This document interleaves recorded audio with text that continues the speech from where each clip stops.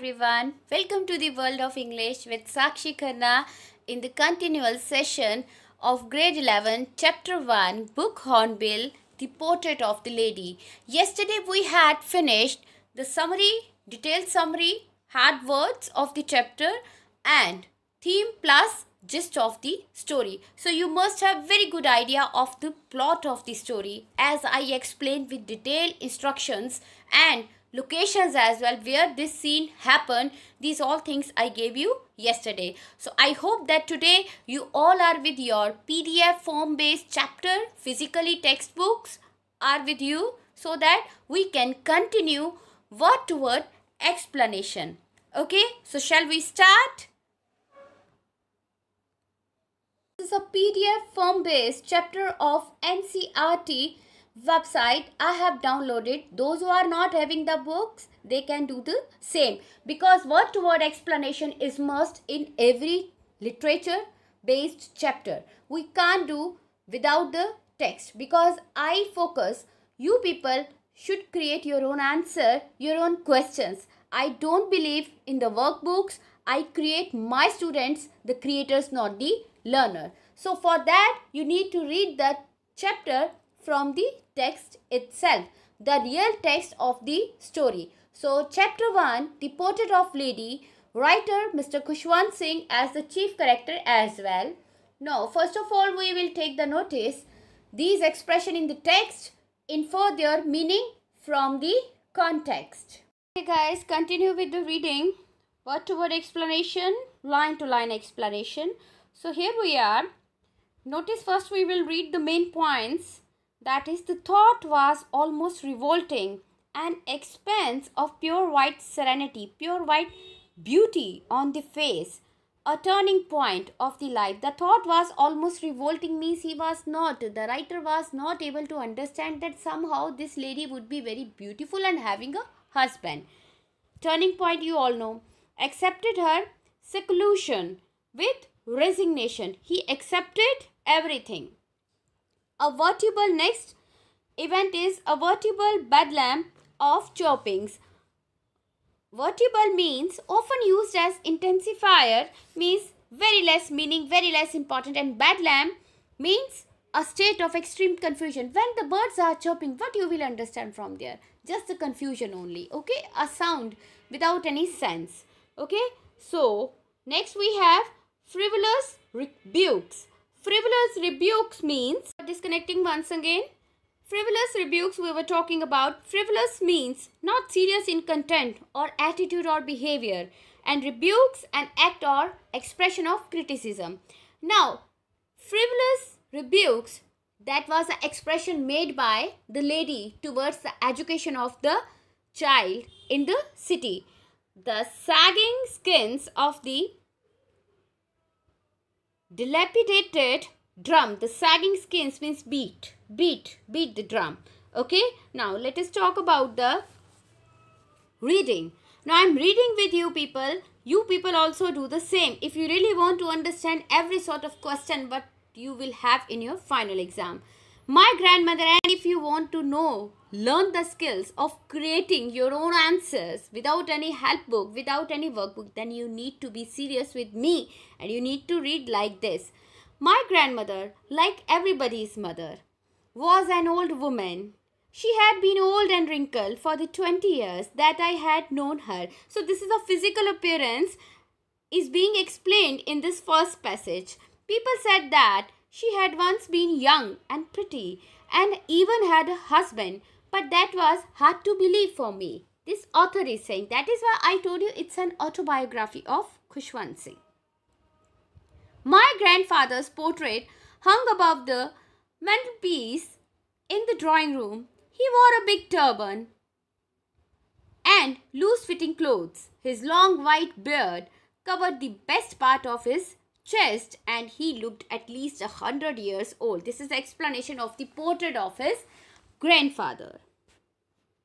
He did not look the sort of person who would have a wife or children.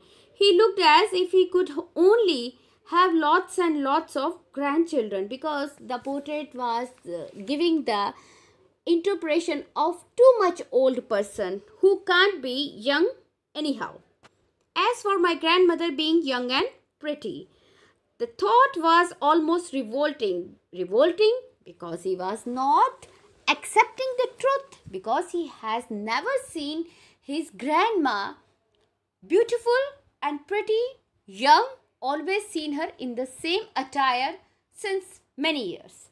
She had always been. She often told us of the games she used to play as a child.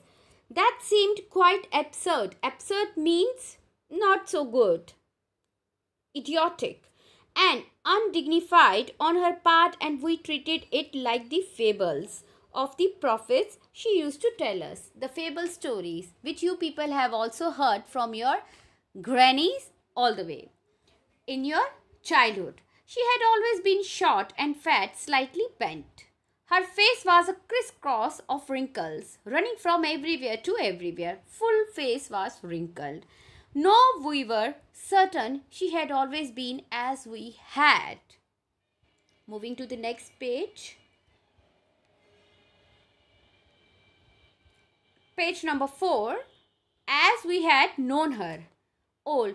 He was not accepting that she would be very beautiful and young somehow. So terribly old that she could not even grown older and had stayed at the same age for 20 years. She could never have been pretty. Now see the thought of the grandson and the mindset of the grandson about his grandmother. She could never have been pretty, but she was always beautiful. She hobbled, that means moving around, about the house in spotless white, with one hand resting on her waist. As you people see, the old people, one hand resting on the waist and in one hand the stick often, but here to balance her stoop, the bent, and the other telling the beads of her rosary. One hand, one rosary, and second hand always on the waist to take the support. Her silver locks were scattered untidily over her pale. Now here the hairstyle he is talking about. Her silver locks means the grayed hair, were scattered untidily over her pale puckered face. Puckered means fully cracked by wrinkles, and her lips constantly moving in audible prayer. Just prayer, and the prayer. She was doing the same. Yes, she was beautiful. She was like the landscape in the mountains, an expanse of pure white, of breathing peace and contentment. The satisfaction on her face, giving the comparison with nature, the serenity, beauty, as we see the beauty of the landscape during winters. So in the same way, he compared the beauty of the lady. The inner beauty we are talking about. We are not talking about the physical beauty here. My grandmother and I were good friends. Now here, explanation of the relationship. Now, what I am speaking in the first paragraph, explanation of this, second explanation of that, I am telling you all the time. What you need to do, keep pen or pencil in your hand and just make note of the every paragraph explanation. It will be helpful for you when you are dealing with the question answers. Okay? My grandmother and I were good friends. My parents left me with her when they went to live in the city, and we were constantly together. She used to wake me up in the morning and get me ready for school. This was a routine of grandmother in village. She said her morning prayer in a monotonous sing-song. Monotonous means the same, no change, regular capacity, happening daily basis. Monotonous sing-song while she bathed and dressed me in the hope that I would listen and get to know it by heart. That was her reason to pray all the time, doing the work, that she wanted grandson to recite all the prayers with her one day. Okay? And he would learn all the things by heart as well. I listened because I loved her voice, but never bothered to learn it. This was the attitude of the author. He listened but never tried to learn it, okay, by heart, which she wanted. Then she would fetch my wooden slate. Wooden slate, you know that olden time classes, schools, the books, notebooks, you all know that slate. Slate was there, a wooden slate was there for the children, school going children, which she had already washed and plastered. It need to be plastered all the way, all the time, and washed before properly with yellow chalk, a tiny earthen pot and a red pen. Tie them all in a bundle and hand it to me. After a breakfast of a thick stale chapati with a little butter and sugar spread on it. This was a breakfast, regular breakfast of stale chapati, thick stale chapati with a little butter and sugar spread on it. We went to school. She carried several stale chapatis with her for the village dog. You know that now also you people are having some routine to feed the sparrows, the cows, the dogs. Okay, in the same way, she had the habit to feed the village dogs while moving on the road, going to the school campus and coming back as well. So here she had the routine to feed the stray dogs. Stray dogs means dogs on the road, ownerless dogs. So they were fed by the lady and the boy and the grandson with stale chapatis. This was also her routine. My grandmother always went to school with me because the school was attached to the temple. She was carrying the child to the school and she always stayed there because the school was attached to the temple. The priest taught us the alphabet and the morning prayer. What was the routine in the school, in the classroom? They were just learning the alphabets and the morning prayer.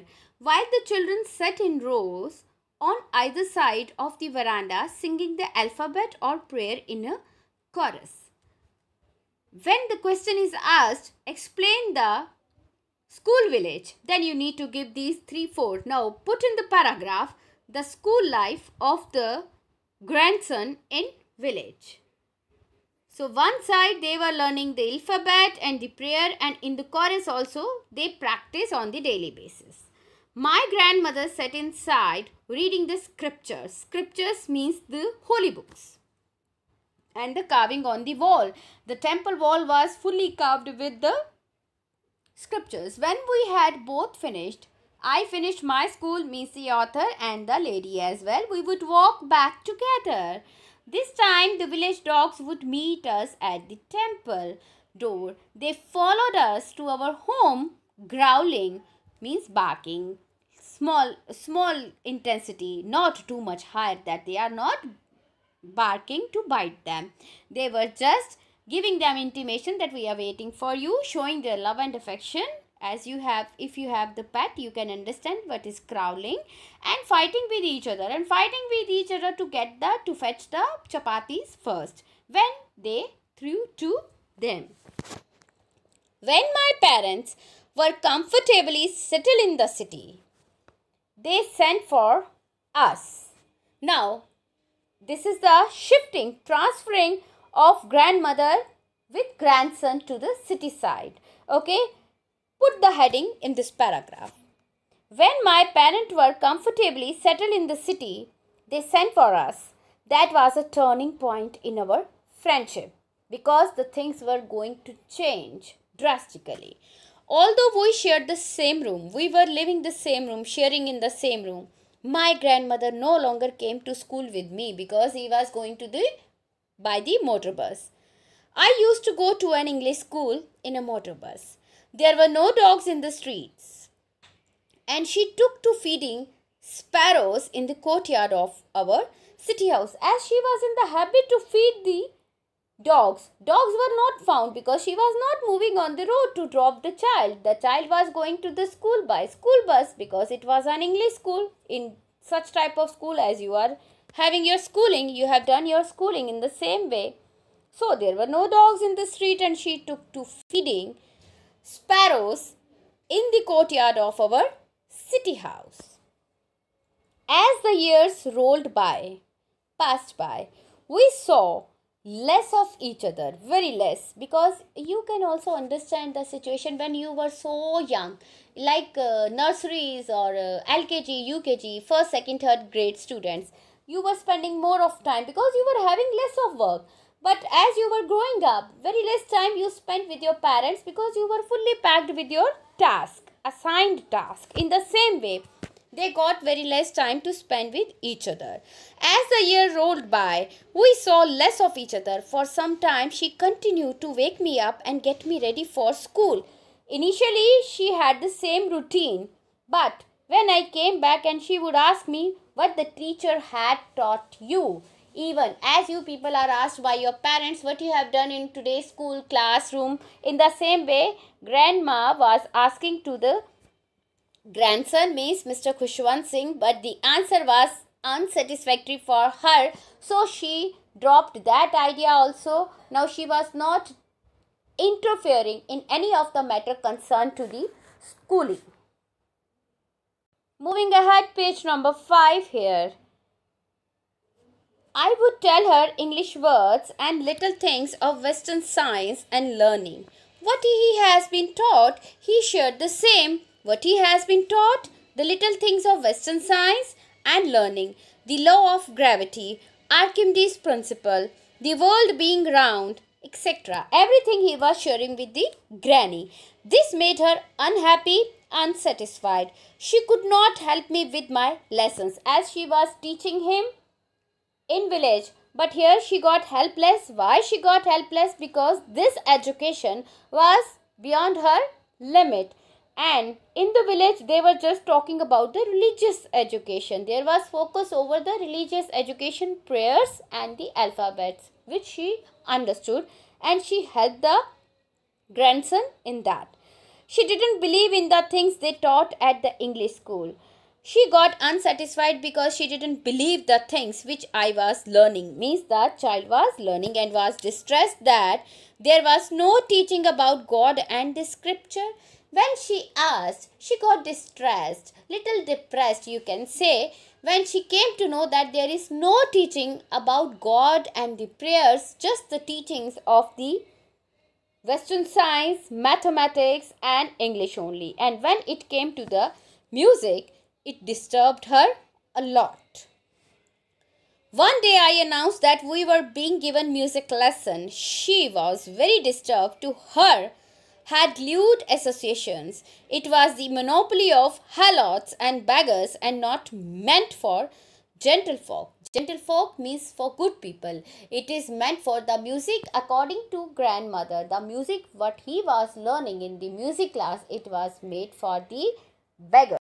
Okay, we were talking about the music when he was explained about the music that there is no scripture, no prayer, and when he explained about the music class, he associated that music with the beggars and harlots. It's not meant for the gentlefolk, means good people. Good people it's not meant for. She said nothing, but her silence meant disapproval. She said nothing, didn't utter a single word, but her silence, sometimes silence creates magic to show the disapproval. She rarely talked to me after that. She stopped interacting with the boy. Yes, with the child, grandson. When I went up to university, I was given a room of my own. The common link of friendship was snapped out of the limit when he was shifted to the university and separate room to live. My grandmother accepted her seclusion with resignation. Seclusion means separated, separation. She accepted and approved it. She rarely left her spinning wheel to talk to anyone, as she was not in the habit to talk to the people. Okay, so she had one habit of spinning the wheel all the time. So she made her that habit more prominent, more regular. From sunrise to sunset, she sat by her wheel spinning and reciting prayers. One task, wheel spinning and reciting prayers. Whole of the day she was spending. Just 1 hour she had kept for feeding the sparrows. Only in the afternoon she relaxed for a while To feed the sparrows, she sat in the veranda, breaking the bread into little pieces and giving to the hundred of little birds collected around her, creating a veritable bedlam of choppings, which I explained you what is veritable chopping. That is no use, disorder or the confusion. Some sound but without any sense. Okay, so bird chirping is making no sense for anyone. We can't understand what they are saying. Some came and perched on her legs. Now, explanation of the relationship of the mother and sparrows. Okay, so in this paragraph you can get that. Some came and perched on her legs, others on her shoulder. How they were showing their love and affection towards grandmother. These are the things. Some even sat on her head. She smiled but never shooed them away. Shoot them away means fly them away. It used to be the happiest half hour of the day for her. Half of the hour, the most happiest moment of the life when she shifted to the city that was feeding the sparrows. When I decided to go abroad for further studies. Now in this paragraph, moving to abroad, I was sure my grandmother would be upset. But she was a wonderful lady. She didn't. She understood. She realized the desire of the child and let her go happily. I would be away for 5 years. It was the span of 5 years. And at her age, one could never tell. At what age she was so old. But my grandmother could. She accepted that reality for my betterment, for my future. She was not even sentimental, no emotions. She came to leave me at the railway station but didn't talk or show any emotion, fully controlled. Her lips moved in prayer. She was just doing the prayer in her mind and heart. Her mind was lost in the prayer. Her fingers were busy telling the beads of her rosary. Silently she kissed my forehead. How she sent the grandson for abroad education. In this paragraph, it has been explained.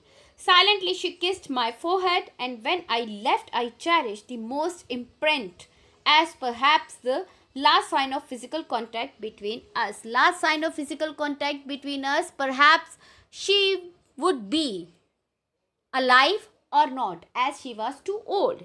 Anything could happen to her.